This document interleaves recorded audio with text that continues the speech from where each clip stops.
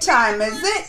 You know what time it is. It's time to hit that subscribe button. You know just where it's at. Right down there. Right down there. And it's time to follow my Instagram. That's Geekly Amanda. Geekly Amanda. It's the same on Twitter, so follow me on Twitter too. And it's time to get this movie review started.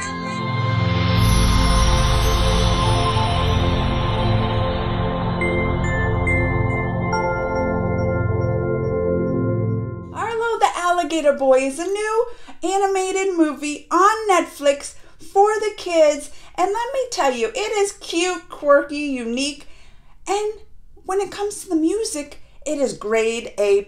It's all about the music in this. So let me tell you a little bit what the story's about. Arlo is actually a half alligator and half human, hence the title of the film, Arlo and the Alligator Boy. You know, Arlo was abandoned as a baby, but recently, grown up, he finds out he has a father who lives in New York City. So he decides to leave the swamp of Louisiana and journey there to find him. On his way, Arlo meets all sorts of characters, who quickly become his friends and join him on the search for his father. Arlo, the Alligator Boy, excels in the music category. So much so, I would even kind of call this, a musical.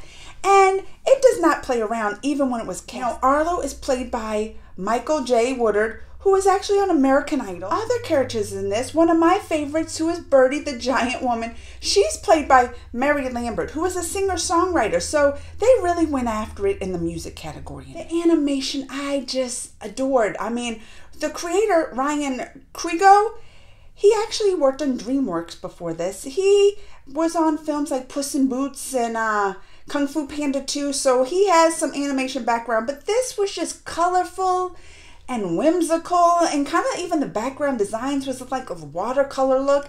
I thought it was very inviting to watch and eye-pleasing. It's not the perfect film by any means. I mean, it's an animated film, but it kind of, as an adult, I lost interest kind of in the second half when he finds his father and he goes back and forth and all this.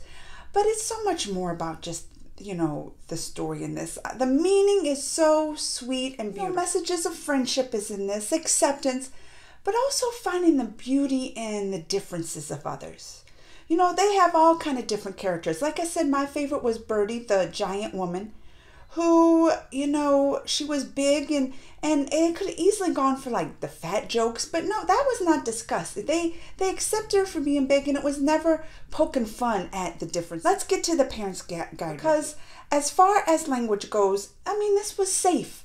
They replaced a lot of cuss words when they could have used cuss words or cuss sayings, and they used things like, one big saying was rickety biscuit, which I thought was cute. I mean, they have other things like they use the word fart and freak and things like that, but it's very mild in the language department. Mature content, the most you can think of is, Arlo was abandoned as a baby. He goes out to look for his father. So there are some issues. If your child might have issues with that kind of thing, it could be triggering for them. There's a little stereotyping as far as Southerners concerned. Listen, I'm a Southerner myself, so I can be there, but it kind of stereotypes them a little with being like uneducated and poor, and the people in the swamp a little uneducated, and how they speak and things like that. Arlo the Alligator Boy is on Netflix today.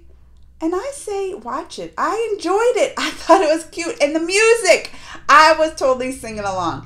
There also is going to be a series on this. So you might want to get on board now, because Arlo ain't going anywhere. If you've seen it, let me know what you think. Comments, thumbs, all that. Till next time. Mwah.